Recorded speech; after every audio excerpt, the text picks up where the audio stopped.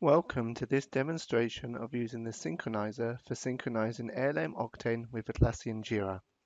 In this short video, we will cover the following topics: setting up links between Octane and JIRA, mapping users and lists, running the integration check and then synchronization, looking at the online logs for troubleshooting.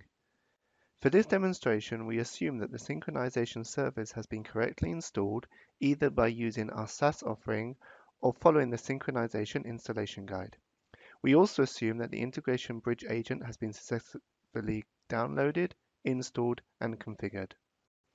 We have prepared a clean workspace in ALM Octane as well as an empty project in JIRA.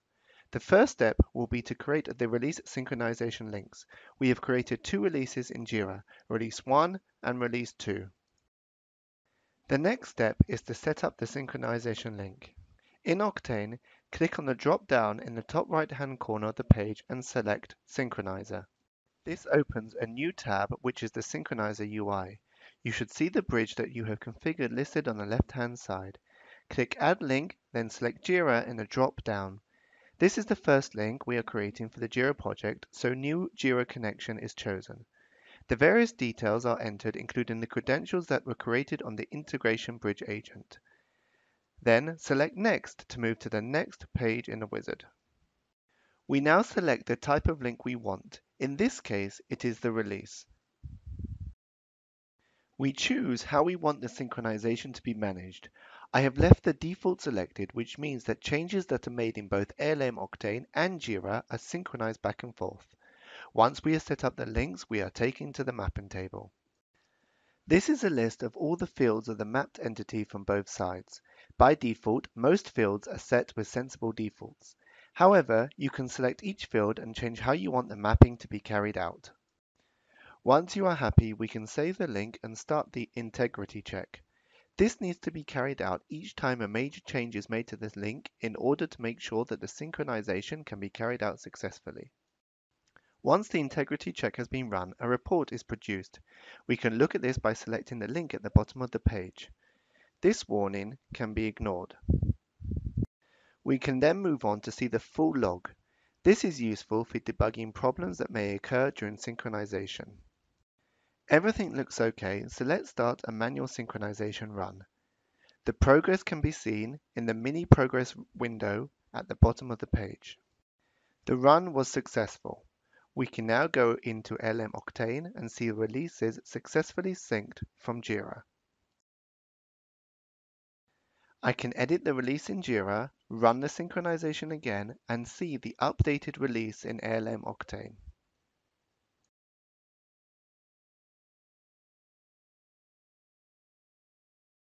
Sprints are also synchronized. Here, I have created a new sprint in ALM Octane and will then see the sprint in JIRA.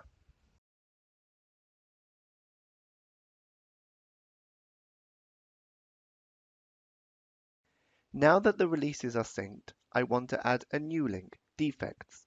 This is done in the same way as adding the releases link. In this case, however, we select the existing JIRA connection since we have already created the connection for this project. Follow the instructions in the wizard in the same way that we did for creating the releases link. The integrity check is run again and all warnings are checked. Defects normally contain references to users in the system. Due to this, we need to map JIRA users to Octane users. We do this by selecting a field that has a user type such as detected by and selecting the user mapping link on the right-hand side. We can now map Octane to JIRA users. We can also set a default mapping as we do here. Once everything is as it should be, we can run the synchronization again and see the results in Octane.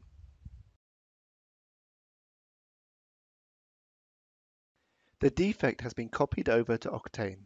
I can now change various fields in Octane and we will see how they should be mapped using a mapping table in the synchronizer.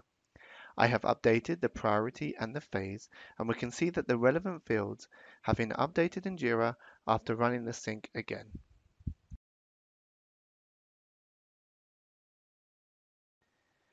The status and the priority fields in JIRA have been updated.